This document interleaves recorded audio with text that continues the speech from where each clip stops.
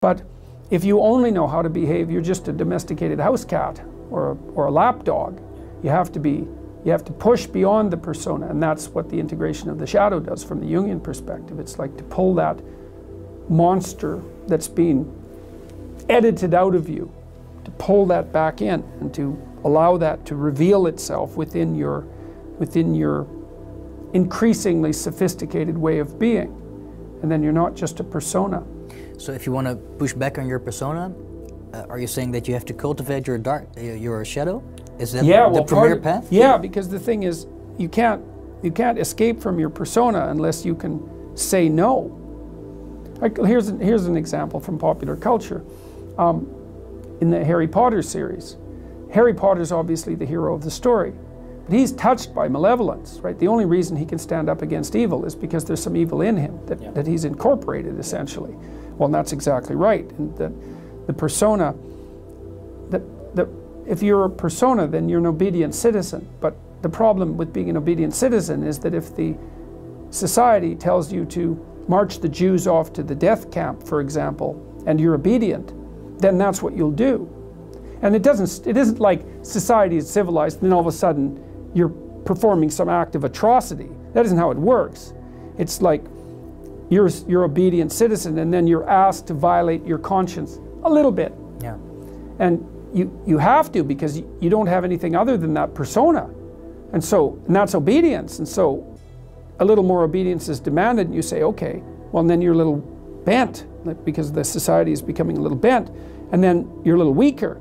Then you're asked to violate your conscience a little bit more, and you think, well, there's a little less of me and the pressure's on a little more, and I could have said no before, but I didn't. So you say yes again, then you say yes again, and then you have a society where 1/3 of the population is informing on the other 2/3. It's hell. It's like, well, so how do you say no? Well, that's the shadow. It's like, and see, the reason that the video I did about Bill C-16 and its compelled speech provisions went viral was because I said no. I didn't say it casually. What I meant was, there isn't anything that you can do to me that I can imagine that will force me to utter the words that you want me to utter. Nothing. And I meant it. And when I made the video, I think people could actually tell that I meant it. And so I took this abstract problem and made it concrete. I said, no, that's not happening. And that's part of the incorporation of the shadow. But in this regard, the shadow is actually benevolent, not malevolent. Well, once it's incorporated, yeah, well, that's the thing. Yeah. And I don't know what to make of that in its entirety, because it sort of means that it means something like, because one of the old metaphysical problems is, why would God allow evil into the world? I think, well, maybe God didn't allow evil into the world. Maybe God allowed the possibility of evil into the world. That's different. And maybe the world with the possibility of evil is actually a better world than the world without the possibility of evil. It's something like that, you know, in that maybe a man is better when he's a dangerous man who's being good than he would be if he was just a good man who wasn't capable of being dangerous. And I believe that, because the best men that I've ever met are very dangerous men. You don't mess with them. So, and you know that as soon as you meet them.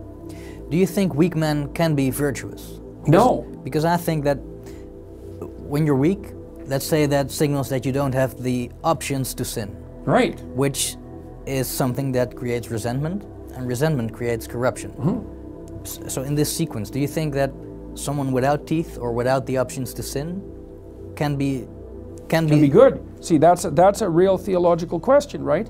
Because the question you're asking is, and this is tied up with the idea of free will and evil. Can a person who doesn't have the option to be evil be good? And I would say no. So maybe that's the reason that, metaphysically speaking, you know, and I don't know where you are when you're speaking metaphysically exactly, but the question of why is there evil in the world is a constant question. It's like, it's possible that without the possibility of evil, there cannot be good. Good requires the possibility of evil. And maybe good is so good that the fact that it requires the possibility of evil is acceptable. Maybe it's even desirable. I mean, you know, you kind of end up on the edge of your knowledge when talking about such things, but it seems to me to be right. And it seems to be right in a lived sense, you know, like I met Jocko Willink. He's a good example. I mean, Willink was the commander in Ramada, I think. And, you know, you can say what you want about American military involvement. It has nothing to do with that, really. Not at this level of analysis. He's a tough guy. I follow him on Twitter. Yeah, so you know. He gets up every morning at 5:30, 4:30. He's a tough guy. He told me quite straightforwardly that he was one of those kids that as an adolescent could have gone either way, right? Yeah. He could have been a highly successful street criminal. Yeah, probably. Right, but yeah, probably. Well, you can see it. But he decided not to do that. And, you know, he's very, I would say He was a SEAL, right? That's right. And he's psychophysiologically intimidating. He's a big guy. You can tell he knows how to use it, and you can tell he used it. Yeah. But as far as I can tell, he's a good person.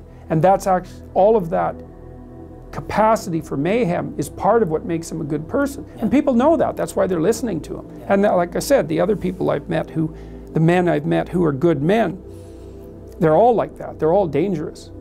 They're all dangerous. Yeah. Have they all been not good men before? Or is that not part of becoming a good man? I would say they've certainly all done things that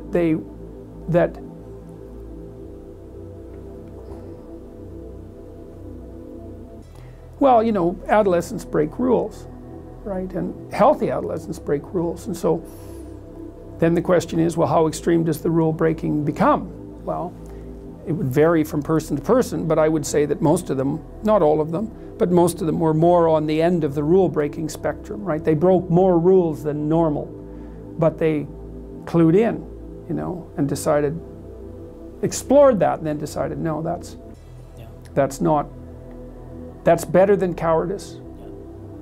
It's better than weakness, but it's not as good as what's, well, and one of the most amazing things that I discovered this year, or stumbled upon, was I was puzzling over a line in the New Testament, which I've always been curious about because it never sat right with me.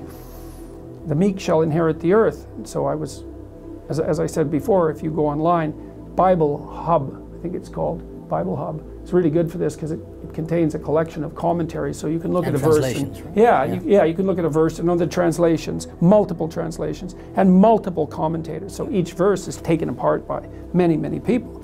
And I found out that the word meek either doesn't mean now what it meant when people first translated the text, or it was a mistranslation, either way. But because meek sounds like powerless and harmless, it's something like that, right? But what meek actually means, it's the derivation of a word, it's the translation of a word that meant something more like those who have swords and know how to use them but keep them sheathed. I thought, oh yes, that's exactly it. The world, those who have swords and know how to use them but choose to keep them sheathed will inherit the world. It's like, yes, exactly right, exactly right.